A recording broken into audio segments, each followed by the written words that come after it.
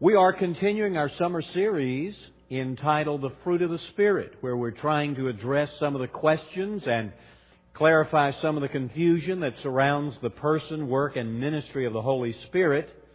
And today we are continuing in the sixth installment in this series, and today we will begin looking at the actual fruit of the Spirit. May I invite you to open with me in your Bibles, please, to Romans chapter 8. Romans chapter 8, and I'd like to read verses 28 and verse 29. I'm reading from the New King James. Romans chapter 8, verse 28. And we know that all things work together for good to those who love God, to those who are the called according to His purpose. We quote that a lot, never asking, well, what is the good toward which God is working all things in the lives of His children, when verse 29 gives us the clear answer. For whom He foreknew, He also predestined to be conformed to the image of His Son. God is working all things together in your life to mold you into the image and likeness of His Son. He's not content to wait until you die and get to heaven before you look like Jesus. He wants to work it out here and now. Would you turn over, please, in your Bibles to Galatians chapter 5. There are many places in which God in the New Testament describes for us what the image and likeness of Christ is. But since we're looking at the fruit of the Spirit, we will draw your attention to one of those descriptions of the image and likeness of our Lord. Galatians chapter 5, beginning at verse 22. But the fruit of the Spirit is love, joy, peace, long-suffering, kindness, goodness, faithfulness, gentleness, self-control. Against such there is no law. And those who are Christ's have crucified the flesh with its passions and desires. If we live in the Spirit, let us also walk in the Spirit. Thank you. You may be seated. By way of reminder, in our series on the Holy Spirit, we have suggested to you, according to the Bible, that the Holy Spirit is God. Every divine characteristic of the Father is true of the Holy Spirit. Every divine characteristic of the Son, the Lord Jesus, is true of the Holy Spirit. The Holy Spirit is our loving Lord and intimate companion. Nobody knows you as well as the Holy Spirit knows you. You don't even know yourself as well as the Holy Spirit knows you. And He, knowing you thoroughly well, intimately well, loves you unconditionally. Amen. As we're looking at the fruit of the Spirit, we also want to suggest that the Holy Spirit is the one who actually produces in us the character qualities of the Lord Jesus Christ, which you and I know as the fruit of the Spirit. This morning we'd like to begin looking at the fruit of the Spirit, but before we look at the first fruit that is mentioned, which is love, I'd like to just be sure and clarify a couple of points about the fruit of the Spirit. First of all, the fruit of the Spirit is a cluster of character qualities. Notice in Galatians 5:22, the Bible says, but the fruit of the Spirit is. Does the Bible say, look on the screen please, but the fruits of the Spirit are? Is that what it says? No. It says, but the fruit of the Spirit is. It's singular. All right? Now, Paul will talk about the gifts of the Spirit are, but he talks about the fruit of the Spirit is. What's the difference? Well, besides there being a total difference between the gifts of the Holy Spirit and the fruits of the Spirit, the gifts of the Spirit are listed in 1 Corinthians 12, Romans 12, and they would include gifts like prophecy, pastor, teacher, evangelism, mercy, helps, healings. Those are gifts of the Holy Spirit. All right? They are plural gifts. No one has all of the gifts. But the fruit of the Spirit is love, joy, peace, patience, goodness, kindness, gentleness, meekness, temperance, so forth. They are a cluster of character qualities. Every believer gets all of the fruit. Every believer gets one or more of the gifts. Let me give you another illustration. Someone said it's like when a Christian is a new believer, the Holy Spirit takes you into an orchard and then into a vineyard. The orchard is called the gifts of the Spirit, and the vineyard is called the fruit of the Spirit. Are you with me? So when you get saved, the Holy Spirit takes you into His orchard, and there are many trees in this orchard. And on every tree there are multiple fruits, and they are different from one another. Slightly different from each other. It's obvious upon close observation.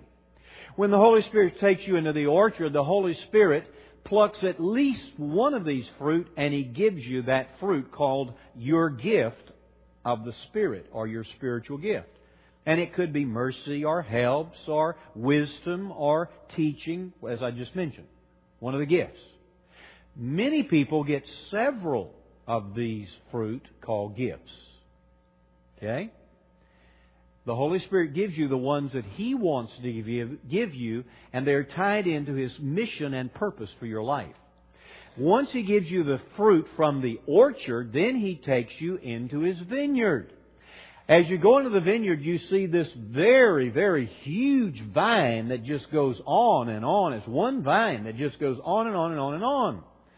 And it is a very prolific producing vine.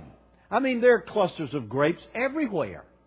But upon close examination, you notice that there are 9 grapes in every cluster.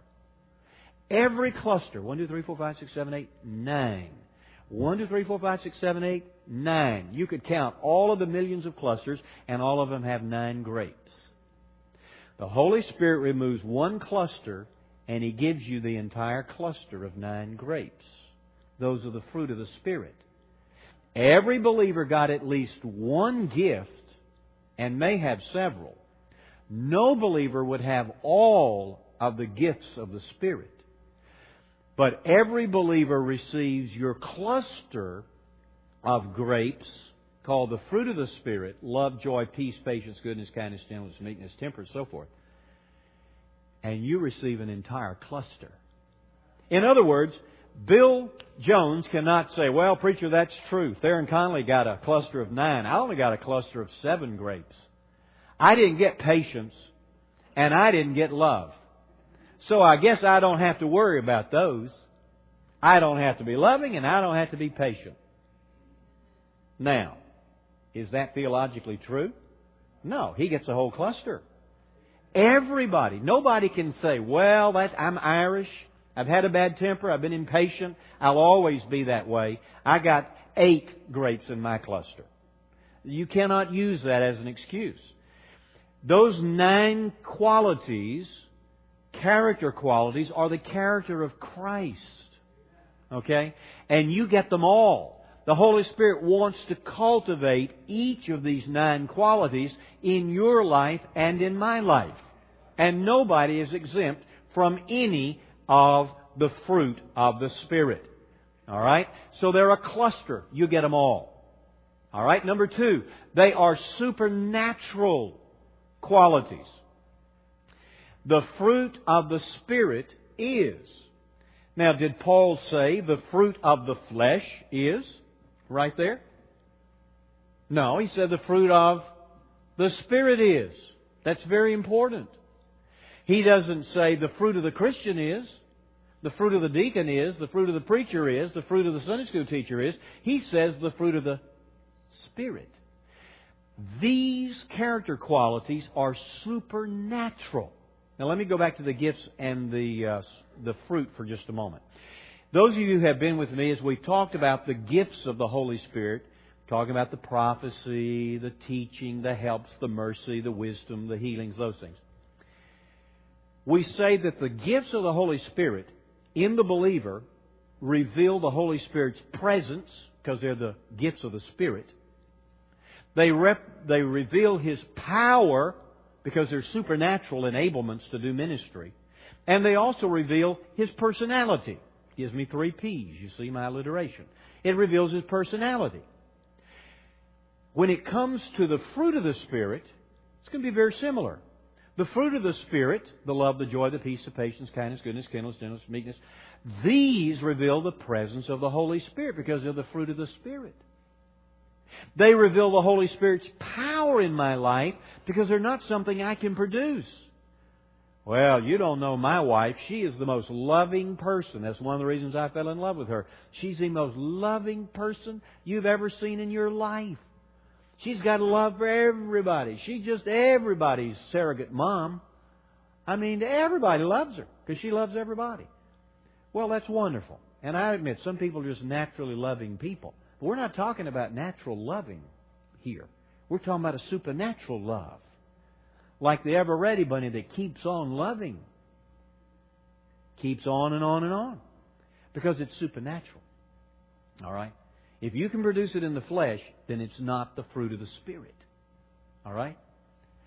Now, it also, so the fruit of the Spirit reveals the Holy Spirit's presence in our lives, His power in our lives, and also His character in our lives. The love, the joy, the peace, the patience, the kindness, the gentleness, the temperance, self-control. These things reveal His character. So you see, just like the gifts of the Holy Spirit are really about the Spirit, so the fruit of the Spirit are really about the Spirit. See, we've got to get over this thing about the Christian life being about me. I'm important in this thing, but I'm just a vessel. I'm a tool in the hands of God. The Christian life is not about me. Life is not about me. It is about Him who lives within me and is wanting to express Himself through me to others. All right? All right, good. Also, in John 15:5, Jesus identifies the supernatural character of this fruit. Would you read that with me, please? I am the vine, you are the branches. He who abides in me and I in him bears much fruit. Jesus is saying, you're a branch. Branches don't have life. The vine has life. Branches don't have roots. The vine has roots. Branches don't produce a thing. They bear fruit, but they don't produce fruit. The vine produces, the branches bear. So it's a supernatural thing. So the fruit of the Spirit are supernatural. All right? Now, the first fruit of the Spirit mentioned is love. Why is that mentioned first? Do you think it could possibly have been an accident that Paul mentioned love first? No, you don't. Because you and I believe every word is breathed, authoritative, and given by the Holy Spirit. Amen? So even the order has some significance. And the fact that love is the first one should not be quickly overlooked. We notice that love is first, and I think first of it's mentioned because love is the very nature of God. The Bible does not say love is God.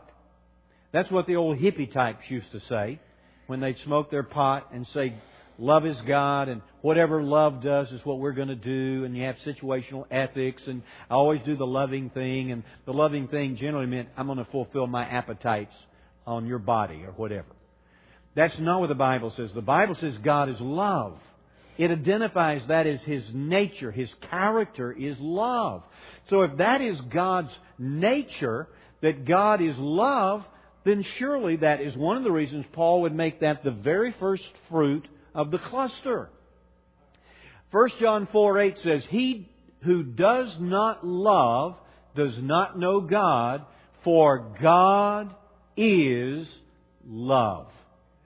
And by the way, this week in preparation for this, I was reading that passage where Paul says, that we don't even comprehend the depth of the love of Christ for us. I got excited just meditating on that. We're talking about love here, and you and I don't even have, but just scratching the surface, the kind of understanding of God's love. And that means that one day we'll understand that better. And we'll wish we understood it better down here, but we can understand something of His love. So love is God's nature. And if it's God's nature, it's very, very important for us to understand whose new nature do we have. We have His. When you and I were born again by the Spirit of God, the Holy Spirit came to dwell within us, and we experienced the new birth. What's the purpose of the new birth? To give us God's nature. So love ought to be our nature as well. Love ought to be as natural for you and me as swimming to a duck, even though we have to learn how to love and to let God do the loving through us. That is something we have to learn. But we ought to all be lovers by nature. Also, this love is agape love. When it says God is love, the word there is agape. Now, there are three types of love. You are aware of this in the New Testament. There's eros, which is passionate physical type of love. There is philios, which is brotherly love. And then there's agape. That's the kind of love God is. God may somehow, He may have and possess eros and philos, but agape is His nature. And what is agape love? Well, agape love, if you do a word study, see where it shows up, you'll discover that agape love is a self-sacrificing, unconditional devotion that seeks God's highest and best good for another person. That is agape love. There's nothing really emotional about 1 Corinthians 13, which is the classic definition of agape love. Agape love doesn't even have to be affectionate. Agape love doesn't even have to like the object of its love. That set me free as a young pastor. I knew I was supposed to love every member of our congregation. And some people I loved because they were loving. And then there are other people who were just... And I didn't like them too much. And they didn't like me too much either. But we didn't like each other. That meant I didn't like... I like Brian. I love to be with Brian. I love to hobnob with Brian. I love to go out to lunch with Brian. I love to be with Brian. I like Brian. I enjoy his friendship. I didn't enjoy these people. I didn't want to be around these people. Had to be around them sometimes, but I didn't want to be around them. So I was having difficulty. Since I didn't really like them, how could I love them? But one day God showed me in the Word that love, agape love, is not about liking. You can dislike somebody, you can disagree with them vehemently, and still have agape type of love for them. Now that liberated me. It really, really did. I began to realize that agape is not a feeling, it is an act of the will that releases the Holy Spirit to do something in my life toward that person. Have you ever said, I am not going to love that person. I'm not going to forgive that person. I'm enjoying holding this grudge against that person. Come on now, don't look righteous at me. I'm not the only one. Chuck and I are the only ones that are willing to admit it. Okay. Well, once we say, God, He convicts you and He says, no, you've got to love that person. You say, well, how am I going to do it? I don't even like them. I despise that person. And He says, fine, let me. You make the commitment to be obedient to my command, and then I'll give you that love. I have read testimonies of people who were hurt deeper than I can even describe in human terms by another person, who were able to rise out of the ashes of their devastation and pain,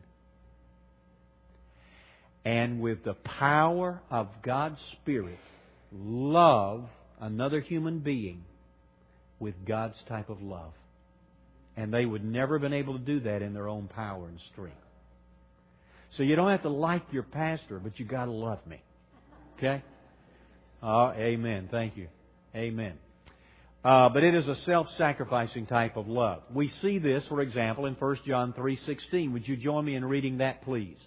By this we know love, because He laid down His life for us, and we also ought to lay down our lives for the brethren.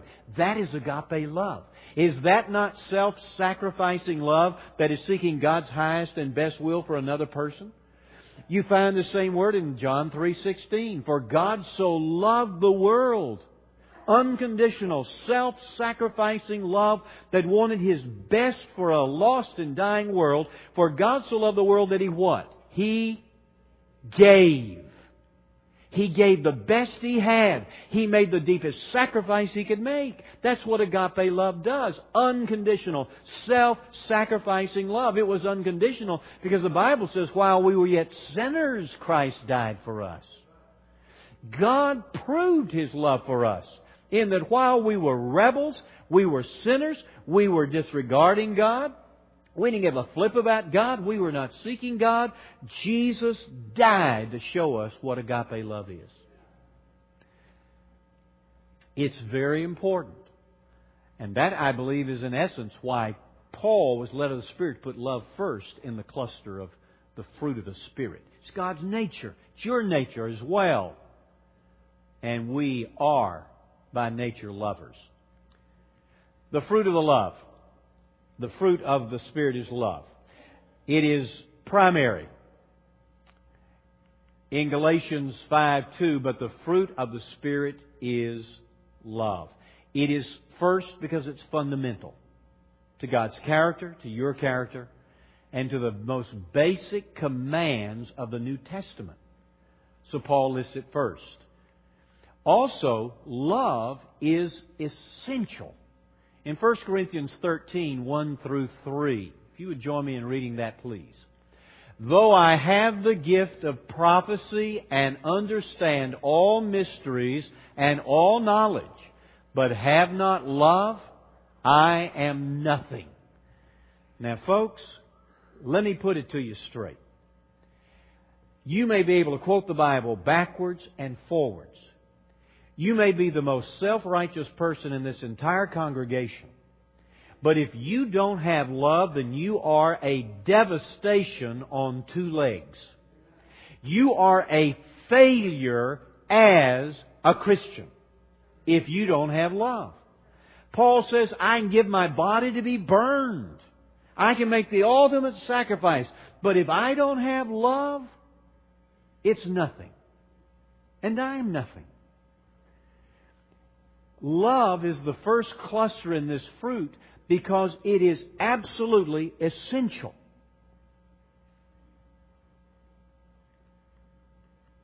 Love is motivational. It's another reason I think it's first. It's motivational. In John 14, verse 15, Jesus says, if you love me, and the word is agape, keep my commandments. If someone's in love with Jesus, they will honor His lordship in their lives. Now, I learned pretty early as a young pastor that there were two fundamental ways of motivating God's people. One was through guilt. You can kind of guilt a lot of God's people into doing what they really ought to do. I mean, I know they ought to do it because the Bible says we ought to do it. So you just guilt them into doing it. And they feel bad if they don't do it. Now, that will get you so far, but not real far, in motivating God's people. The other way of motivating God's people is to help them fall more in love with Jesus and let them respond to Jesus' commands out of love. That will take you a long way. People, I learned, would make a lot more personal sacrifice if they're responding to the commands of God and the challenges of God out of love for Jesus than if I am motivating them out of a sense of legalism and guilt. And since we are living in the realm of grace, not law, I really don't think guilt is an appropriate motivation. Now, sometimes people may think that another Christian, pastor or not, is trying to use guilt to motivate us, when that may not be the case. If they're quoting the Scripture to you, if they're sharing with you the Word of God in love, and the Holy Spirit starts convicting you, don't just try to push them aside by saying, oh, you're just trying to use guilt motivation. The Word of God will bring conviction. All right? And love for Jesus will respond. I've had people kind of get on me about some things, and my initial reaction may be one of pushback. Defend myself. Push back.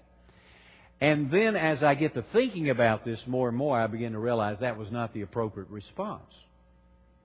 And I say, Lord, if there's truth in their statement, then Lord, I want my heart to be open to that truth. Why should I be afraid of conviction? If it's true, then let it be true. Let the conviction roll and let's get it dealt with. But rather than pushing back in the flesh, you see. So, Lord, if there's any truth in what they're saying, then my heart is open to You. Because I love You.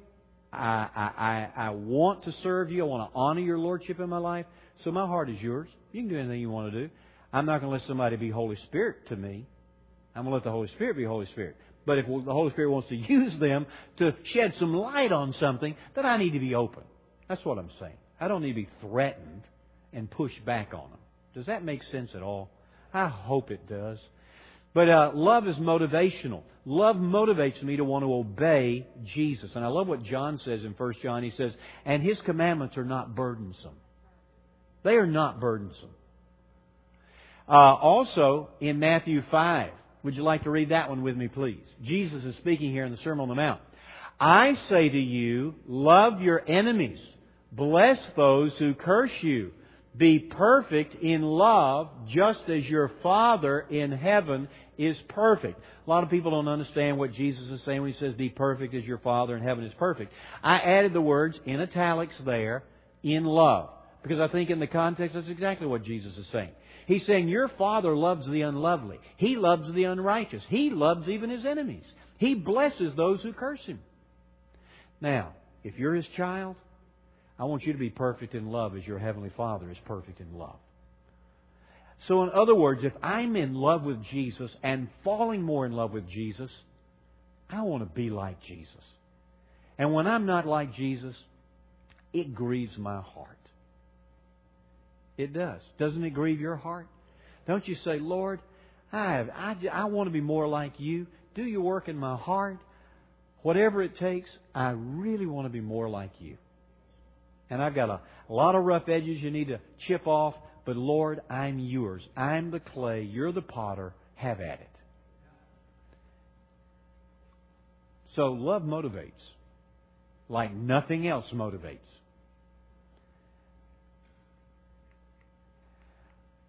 Love also is righteous. Love is righteous. Yes, it is. It is righteous. Notice what Jesus says in Matthew 22. He says, love your Lord your God with all your heart, soul, mind, and strength. Love your neighbor as yourself. On these two rest all the law and the prophets. Now, the hippies, and we preachers get real uncomfortable when I'm in this territory I'm in right now, because people want to misunderstand it. The hippies, kind of had it right, let love reign, do what love says do. They kind of had it right, but they had it wrong because they didn't define love properly. We're talking about God kind of love, agape kind of love. Agape kind of love, remember, is a selfless, self-sacrificing, unconditional devotion to seeing God's highest good worked out in somebody else's life. Not the flesh's most base pleasures in somebody's life. Not their most self-serving ambitions in their lives. But true God love wants God's best for them. Period.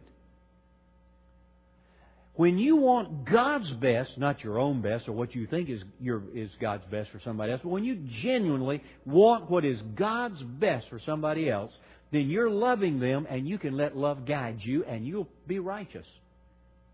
You'll be righteous. Because you'll be doing for them what God is wanting for them. Well, I'll let you chew on that one for a while. But love is righteous when it's agape love. By the way, what the hippies were doing was sort of eros and philos kind of love. It was not agape type of love.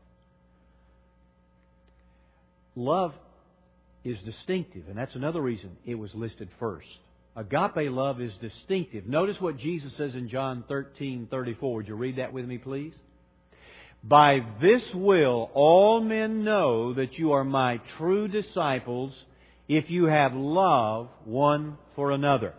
Word true is in italics. I added that word because I wanted to give you the gist of what Jesus was saying there.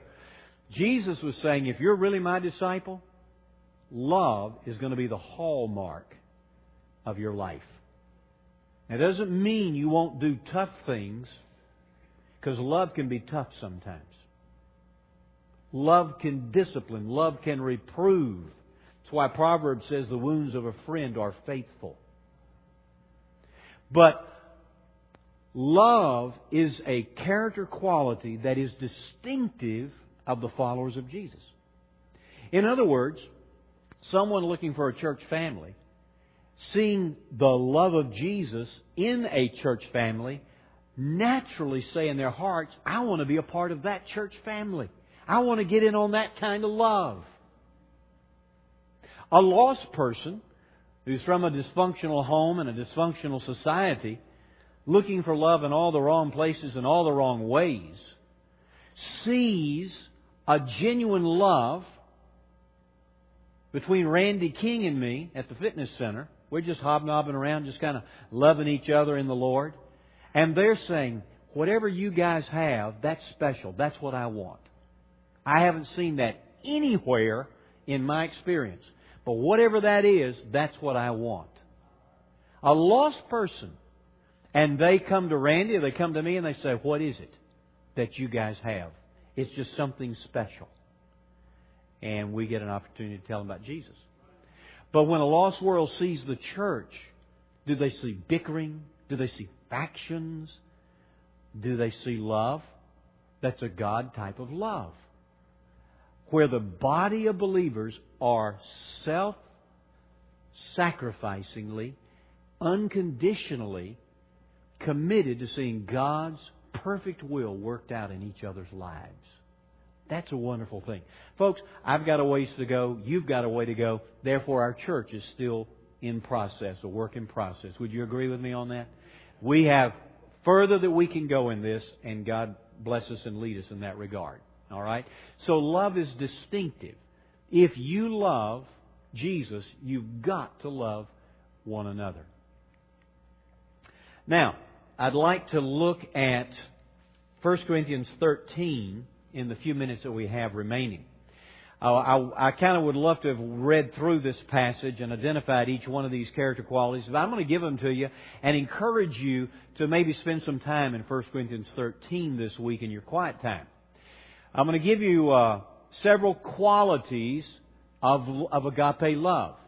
And 1 Corinthians says love does not do this, love does that. I'm going to put them all in a positive reference, okay? But you've got to ask yourself, is this the kind of love that I display in my life toward my spouse, toward my children, toward my fellow believers, toward my work associates, whether they're Christians or non-Christians?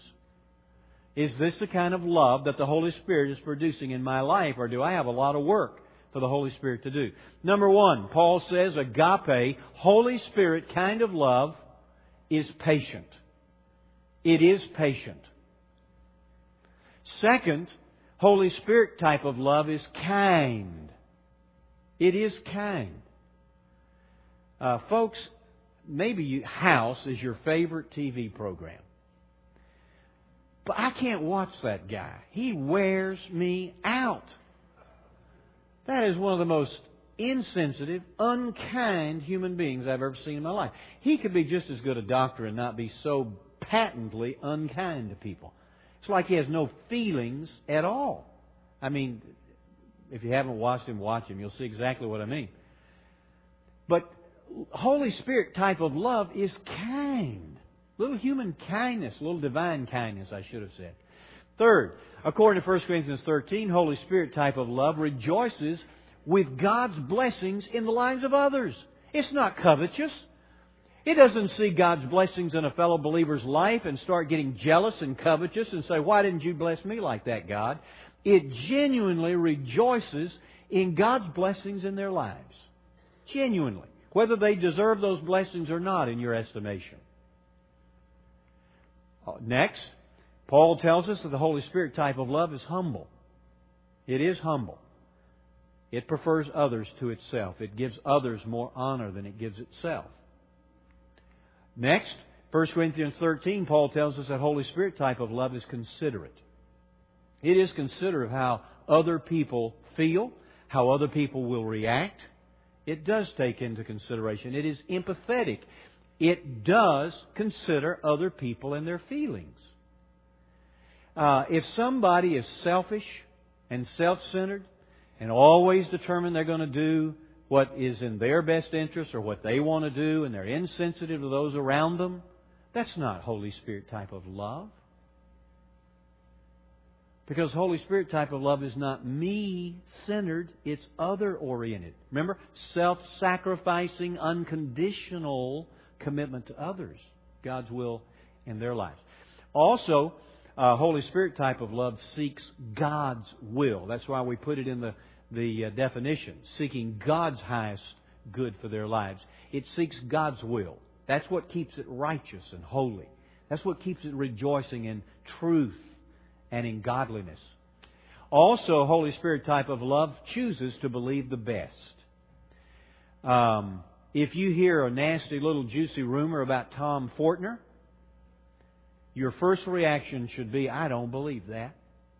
That's not the Tom Fortner that I know. Now, where did you get that information? We're going to track it back and find out where that bit of information came from. I don't believe it. I choose not. Well, you're just naive. No, I'm choosing to believe the best about my brother Tom. So let's trace this back. Let's find out whether this is true or not. And I will choose to believe the best about Tom until I actually have irrefutable evidence that the information is accurate. Then I might need to go to Tom and rebuke him, reprove him, love on him some. Okay? But love chooses to believe the best. It's a choice. Rather than, oh, really? That's true about Tom? Did you hear about Tom Fortner? That's not love.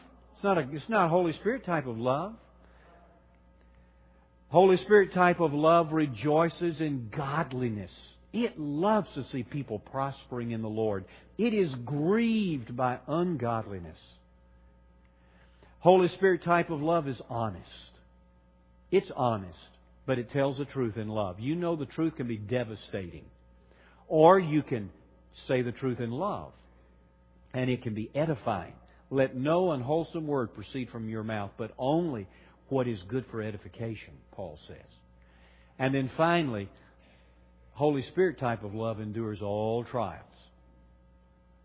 It's like the ever-ready bunny. It just keeps on going.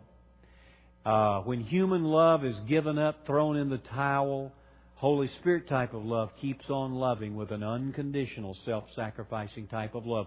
Now, aren't you glad that God loves you in this fashion? Amen? I am so glad that He loves me in this fashion.